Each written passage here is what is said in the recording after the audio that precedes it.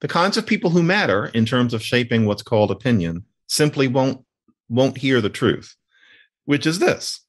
Many, many, many, many, many more white men are killed by the cops each year than black. When it happens to a white person, you almost never hear about it. I really can say never.